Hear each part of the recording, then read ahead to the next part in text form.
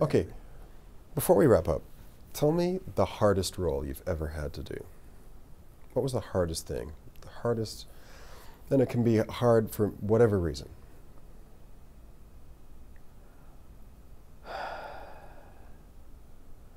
Oh, that's difficult to say. I've had somehow the hardest roles are small roles.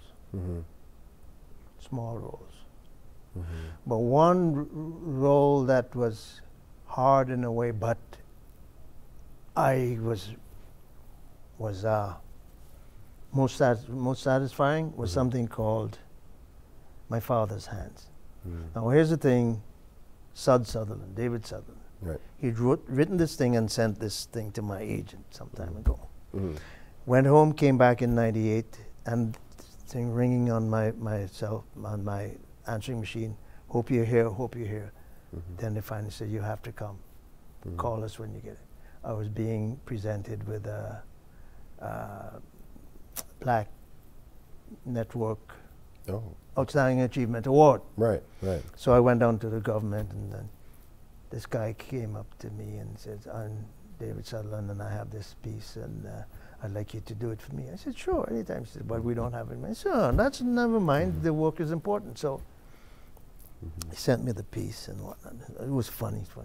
Did it. But what was hard about it is being in the George Brown storage thing for days in the freezer. Right. Oh, yeah. You were in the freezer. Yeah, okay. Because part of the story is this guy came.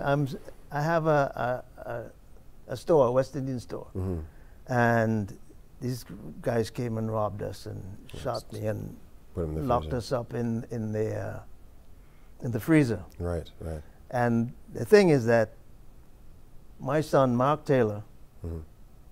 wants to be a dancer. Right. Right.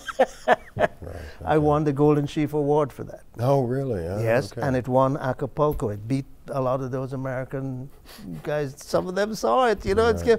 Oh, one of the directors on Soul Food, he says, "Oh, I remember what you beat me on that HBO." And some of the HBO people came up interviewing me and whatnot and so on. Yeah, it was hard because it was so cold.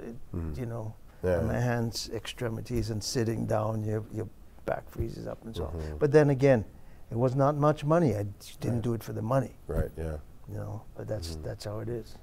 And the last question. So, you could have at some point in time gone down to the States, and there are some black actors, some very well-known black actors of West Indian heritage, like Sidney Poitier, who have done very well. But you stayed here. So why did you stay in Canada?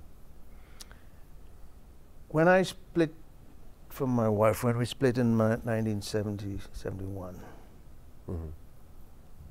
for whatever reasons, which I said, you know, I'm going to stay close to my children because it's important to me that they get proper guidance. One of the arrangements we had was that I had access to them every weekend or whenever else I could. I maintained the car when I really didn't need one. I had a car once. Delroy Lindo and I were driving. A hit-and-run guy almost killed us. It's a good thing I wasn't driving fast. Otherwise, you wouldn't see Delroy Lindo on screen. Right. You know. So and all that, he was planning to go down. His mother was a nurse and whatnot and so on. And I said, no, I got to stay. I remember there was a couple of American directors wanted me to come. And I said, you know, I'm surviving. I'm making a living here. I'm surviving. I'm not getting wealthy or anything like that. But and I stayed close to my children. I'd go to visit them. Not much money, and they would say things. Today, they still remember some of the things I said. My daughter works with IBM. She called me. She was hired out of Canada. She's a marketing manager. She runs their web pages and all that sort of stuff. Right, right.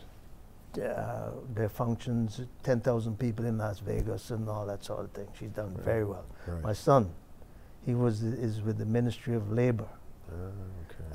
He headed the group that worked on the last employment insurance business. You remember that? Yeah. And one of the things they were going to do, they're going to get an artist, and he said to the guy who had it, he said, no, you can't do that. Because I know, because my father's an artist. Father, who's your father? Actors on. So they were going to come with some draconian methods to artists, Really? but all that changed. Oh, good. He's like maybe 3 down from being a Mandarin. Okay. Yeah. So. Okay. You're very proud. So I'm proud of that. I'm proud of that. I've stayed. My grandson asked me now, so Grandpa, when are you going to do another commercial? Yeah, exactly. Well, Yeah. kid, get on it. Maybe tell him to produce something. But so in that sense, I don't have any regrets. I don't know what would happen, you know. No, it's good. Well, I'm glad you did stay. Thank you. Well, I look forward to your next commercial. I look forward to your next theatrical performance. And anything else you do. Yeah. And thanks a lot, Ardon. Thank you, Andrew. Thank you, brother. Thank you. Thank you. It's good to see you.